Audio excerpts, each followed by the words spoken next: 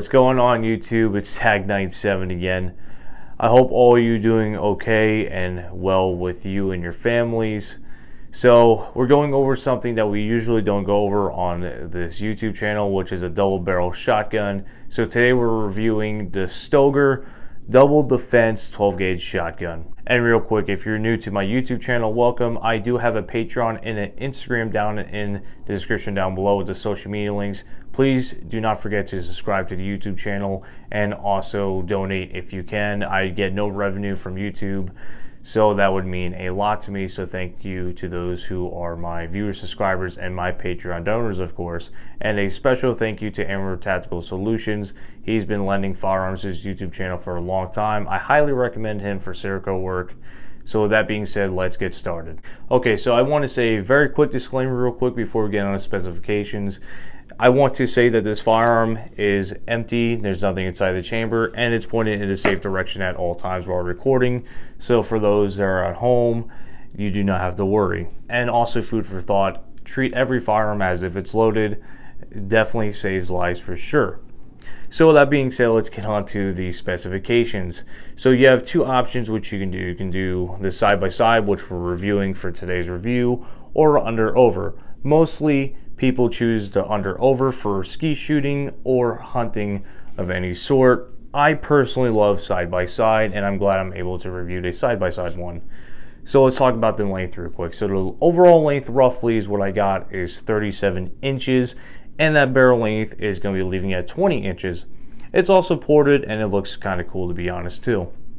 You have two Picatinny rails, the one on the bottom and an option to run on top. However, the owner of this firearm removed the one on top, saying it was unnecessary since they were going to run a red dot. And to be honest, it was fine. I thought it looked cool without it. Now you can use that Picatinny rail on top to use as a rear iron sight to line with your front post, but it's not necessary, and you'll see that later in the video. And also your front sight is a green fiber optic, so it's very easy to pick up with the eye. Okay, so let's tap into the capacity of this shotgun, ammunition we use in today's video, and the best recommended shells to be using with most 12 gauge shotguns recommended by me. So obviously, let's use common sense. This is a double barrel shotgun, so your maximum capacity is going to be 2 rounds. However, if you want to, you can shoot one at a time. That is up to you as the shooter. Now you can shoot between 2 3/4 inch all the way to 3 inch as you're choosing. Now let's talk about the ammunition we use in today's video, which was Winchester. I've been using Winchester for many years now, from different calibers, gauges, and etc. And it was also 8-shot we shot, and I'll show you the small group patterns that we got later in the video after we're done with that shooting compilation. So recommendation. Now when it comes to going to certain type of ranges, at least where I work at, there's restrictions with shot type for birdshot, and restrictions on slugs and double buck. So I always recommend calling the range that you're going to see what they prefer you to shoot for a shotgun. Preferably what I would choose would be between 7 and 9 shot. I mean, obviously there's 6 out there and etc. However, just call to make sure, but I recommend 7 and 9 since most ranges allow it. Now, double buck running through this shotgun seems to be fine, and same thing with running slugs from what I heard from other people. However, I did see like 1 or 2 comments saying that slugs were a little bit overkill for the shotgun. However, I did not review this shotgun shooting slugs, so I cannot say for sure, but I think you'll be fine. Okay, so let's quickly talk about the trigger that is installed into this firearm real quick. I did you the favor of saving time doing multiple testing with this trigger to see what I got. Now, some double barrel shotguns have 2 triggers. This one only has 1, so it resets. Now, I got very consistently the first round that I got between 6.5 to 7 pounds, very confidently I can say. Now the follow-up shot for some reason was more heavier. I got between 8 and just slightly heavier than 8 pounds. I don't know if it's just this firearm in particular or if it was designed to do that, but usually your follow-up shot should be a little bit less poundage, but it is what it is. Okay, so let's wrap up these specifications real quick with the weight of this firearm and the MSRP. So the weight of this shotgun, I got roughly on my scale 6 pounds and 13.2 ounces. So to me, it's kind of light. Some people complained about saying it's really heavy. I would assume the wood version of this would definitely add some weight, but because this is polymer, it's not going to bother you very much. Now let's talk about that MSRP. Due to the pandemic and overpricing and price gouging stuff, it's just ridiculous with some of the pricing. However, on the Stoeger website, it says it's $449. I've seen it for a little bit less in some places. However, places like certain bidding things online, I'm not going to say any names, but you know what I'm talking about, they're asking for more than $500 and sometimes roughly $500. So pricing will definitely be kind of weird ranging, but I wouldn't think you'd pay anything less than $330. If you do, write down in the comment sections, because that's definitely a steal on your part. But expect to pay roughly $500. I'm just trying to give you guys a rough estimate. So if you want a budget, put $500 aside to buy this firearm in particular. Okay, so since I am done talking about the specifications, let's dive into how I personally feel about this firearm, negative and positive. And anytime I talk negative about firearm, doesn't mean I'm bashing the company, trying to make them look bad, or vice versa. When I talk positive, doesn't mean I'm kissing up to the company. It's just my own personal opinion. So if you disagree, just take it with a grain of salt, because who cares? I'm just a YouTuber.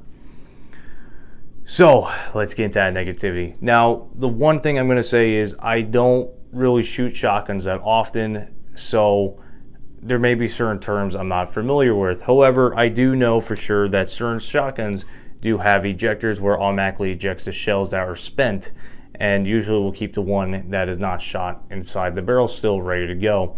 With this one, you have to manually extract those rounds every time, either it's shot or not shot. So I found that very slow when reloading, at least with me, because I'm not an expert. If you shoot shotgun a lot and you use double barrels, do you prefer having a ejector automatically, or do you like taking them out by yourself? Let me know in the comment section. I'd really like to know. But personally, I wish, because it's a tactical shotgun, that it would be flying out automatically, so I don't have to waste time doing that. Now, another thing is the auto safety lock. I am not a big fan of that. I think it's a very big nuisance. Now, with certain type of shooters, yeah, I can kind of see where it's necessary, because a lot of people tend to rest their finger on the trigger when they shouldn't be, but it is what it is. Now, in a stressful situation, let's just say you're using this for self-defense, you put new rounds in, you're ready to go, but you forgot to take it off safe, and boom, you're dead. So I find that to be a very flawed design. I would personally rather have it on fire at all times when loading and then re-engaging a target. But for safety reasons, I could see why certain people would have that. Now, let's talk about the break-in period. I haven't broken in fully, but it is definitely way looser than it was before out of the package. And obviously I cleaned it and lubed it up, so it made it a little bit more smoother. But it definitely needs to be broken in. So don't be discouraged when you get it and it's like really stiff. That's normal, you're fine. It's just gonna take a breaking in period. I always recommend using a 3-inch Magnum slug to break in most shotguns. However, it's not always recommended, especially with this type of shotgun. I don't know if it can handle that, but you should be okay. Okay, so let's talk about the things I like about this firearm. So right off the bat, I always love the tactical black look. I did hear they used to make a wood version in black, but due to certain issues, they stopped making it. So this is the polymer version, and it just looks really cool in my opinion. The fiber optic sight in the front is nice, the ported barrel, the availability of doing so with Picatinny rail, and the availability that you can do to take it off if not running any optic, or you can leave it on as a rear iron sight. There's different options you can do to customize it to you as the shooter. And also you can get it under over, side by side like the one we're reviewing. And you can run different type of loads through this 12 gauge, as long as it's 12 gauge too, let me say that. Handles recoil pretty fine, accurate, durable, and I feel like it could take roughly a decent beating. So I would say this is definitely a recommended shotgun in the beginning for just a bang around shotgun made for fun. And yes, if you want to use it for self-defense, but like I said, I discourage it. Overall, I'm very satisfied with this shotgun, and I feel like if you buy it and you run it, that you have the same joy I did, hopefully more than I did in experience, so you can get quicker at reloading. because I am absolutely atrocious at reloading double barrel shotguns. It takes me forever. So with that being said, let's get into the main course of the meal, the shooting compilation. So if you did get to this part of the video, I always recommend you go back to learn the specifications if you're purchasing it or interested in purchasing it, just so you get a better feel for it. If you're just watching me for entertainment, that's fine. Just make sure you guys do me a solid, hit that subscribe button and like button. It means so much to me. So without wasting any more of your time, enjoy the shooting compilation, and I'll be right back.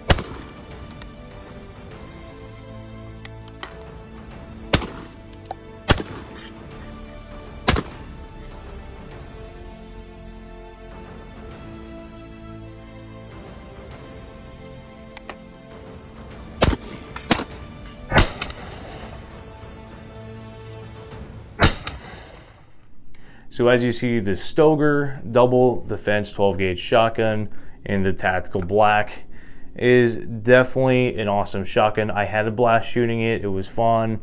I love the accuracy. It feels very reliable, durable. I just wish I was able to have the rounds eject automatically when I break that action, but other than that, it was fun to shoot. If you have any doubts about your reloading capabilities, just do a couple of dry fire runs with it and try to get used to loading it. Just make sure you're being safe about it. I just didn't really have much time to practice with it. I kind of just went in and just shot it right off the bat. So other than that, it is TAG97 approved. It is definitely recommended. So before you leave, I do want to show the accuracy. Now at 15 yards, this is what the target looked like. Obviously, 15 yards is not really far away, but mostly practical for a shotgun. And I want to show you the grouping real quick. Yes, I'm very well aware it was 8 shots, bird shots, so it's going to spray everywhere. I just wanted to show you the grouping for a small target. But other than that, I think it's a reliable shotgun, and you will definitely get your money's worth. So I got nothing more to say. I love y'all. Stay safe, stay healthy. I'll catch you next time, and see you when I see you.